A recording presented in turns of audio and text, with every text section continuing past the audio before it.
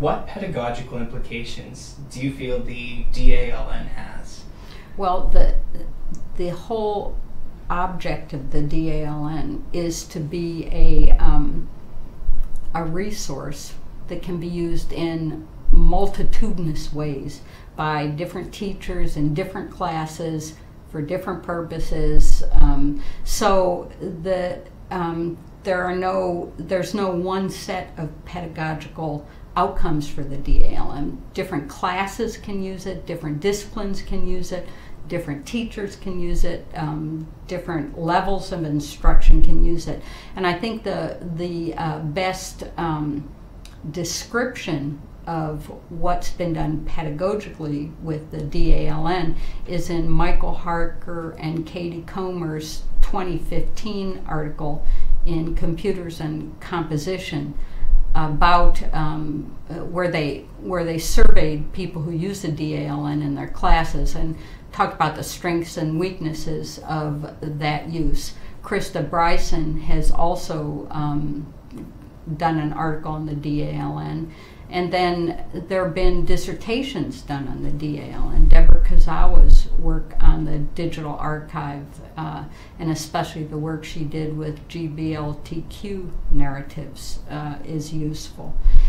And then the Computers and Composition digital press book that Louis and Scott and I and all the contributors did, called The Stories That Speak to Us, provides something like 15 or 16 different curated exhibits of how those narratives can be used both in and around classes and classrooms. So I think there's so many of these different examples. People could go to Google Scholar, use DALN, and find a lot of pedagogical description. There's also a book that Ben McCorkle, Michael Harker, and Katie Comer are working on, aimed at the Computers and Composition digital press, and it will be a born digital book, and it will look specifically at how the DALN is used in different classes. So there's plenty of examples for people to dig into in the scholarly world. Yeah. So tell me a story about yourself using the DALN and in teaching. You've mentioned the Black Columbus class that you've done. Yeah, yeah. I think, you know, it's funny that the DALN, the presence of the DALN as a resource, changed my teaching because it led to the course on the literacy narratives of Black Columbus. Without the DALN, I would not have done the course, and I think that course for me is probably the most important course that I teach because it takes me outside the university and into places that I don't know well enough. And so it's through the DALN that it was possible for me to do what I consider my best teaching. And that's another thing I'm very happy with in that regard. And I hope that class continues here at OSU as well. So what advice would you give to teachers about ways in which they can incorporate the DALN into teaching? I would say that whatever their purpose in teaching about reading and composing practices and values, they can find a way of using the DALN to that end. But they have to think in inventive ways and aim at uses that really meet the teachers' and the students' values and ends. So the DALN is infinitely flexible, and the teachers and students need to be imaginative and inventive in their thinking about how to use the resource. So what, changing gears a little, what would you say were experiences in your life that best prepared you and helped you in a career in digital rhetoric and composition? Well, it was that first effort to type my dissertation into a mainframe computer. That provided me the space to learn how to use technology as a tool for composing. I would also say that Michigan Tech, where the emphasis was on the use of computer technology, that was my first job, and because there's so much interest in digital technology, and there were lots of there were lots of machines, there were lots of networks, there were lots of different ways of using computers at Michigan Tech. I was able to play a great deal in those digital environments because I had an excellent chair in Art Young, and he gave me the space to experiment and play and investigate, and supported the Center for Computer Assisted Instruction that I ran for so many years.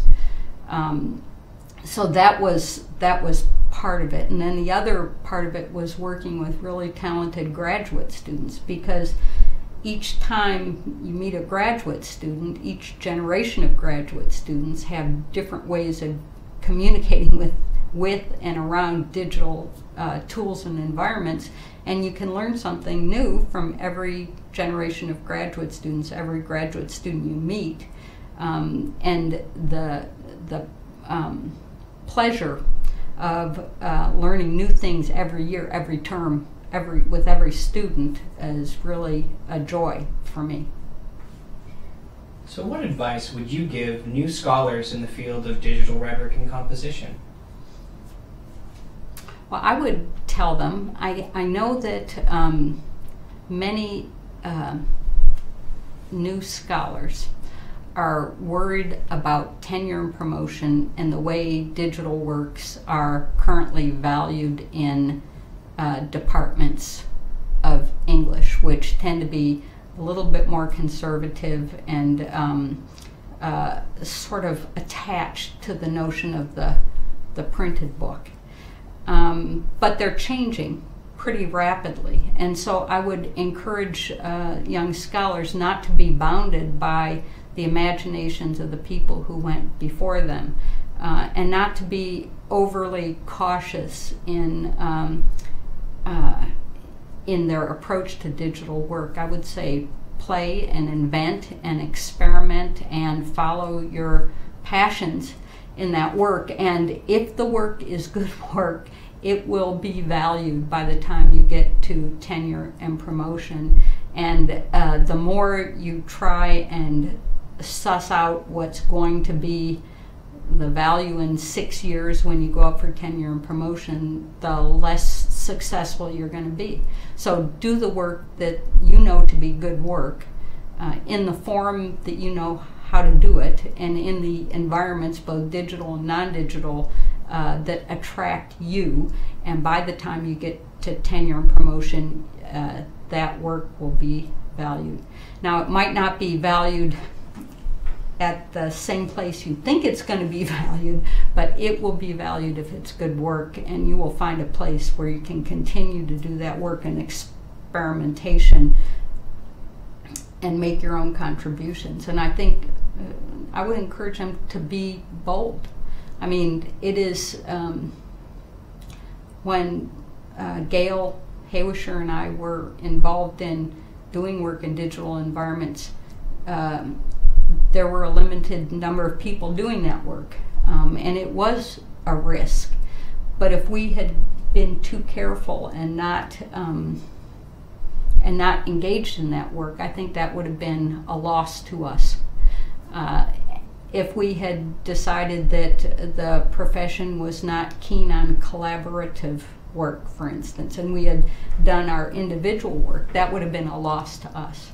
So I think that you can't predict where the values of the field necessarily are going to go, but you can predict where you're going to do your best work and how you're going to do your best work. So be bold and do it, and hold yourself to a high standard in doing so. If you could pass along only one story about literacy, what would it be?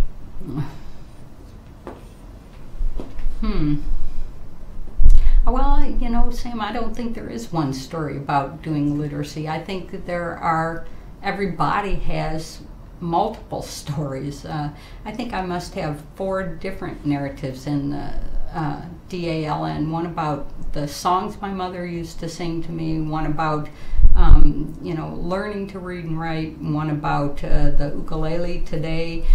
There are so many different stories. I guess I'd encourage people to think in multiples rather than in ones, because every story is really cool and sheds light on that infinite variety of human understandings and values and activities that we term literacy at this point in time, in this culture, in this environment.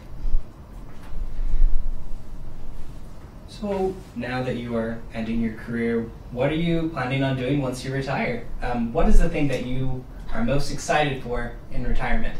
Well, I want to read and write.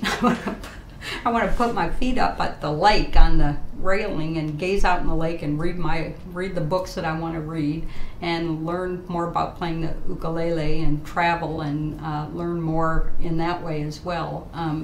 I think that those are the I would like a little more time to do the kinds of literate activities that please me, and that I'd like to invest more of my effort in. So, we've talked a lot about a lot of things, digital studies and literacy. But Yeah. Is there anything else that you would like to share that we haven't talked about? I don't think so. I think the next, here's what I would say to people who are starting the profession. The next 10 or 20 years are going to be so totally exciting, so open and full of possibility for scholars, and there's so much to do and so many neat projects to take on that I would encourage people to dive in and enjoy what they find, and follow their passions and make their contributions that they can be proud of when they turn around in 20 or 30 years and somebody asks them, what did you do? I want them to be able to be proud of the projects they've taken on, they've contributed to, and they've done within the profession. Thank you so much for this interview. OHIO.